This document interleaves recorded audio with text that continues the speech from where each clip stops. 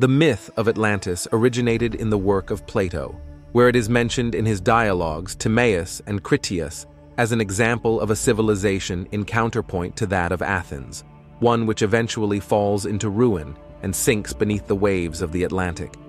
But the mystery remains why these works, which were projected to form a trilogy upon completion, were ultimately abandoned. Plato did not complete the Critias, the second dialogue, and no record can be found of him having embarked upon the intended third work, which was to have been entitled Hermocrates. It remains unknown why Plato did not complete this intended trilogy.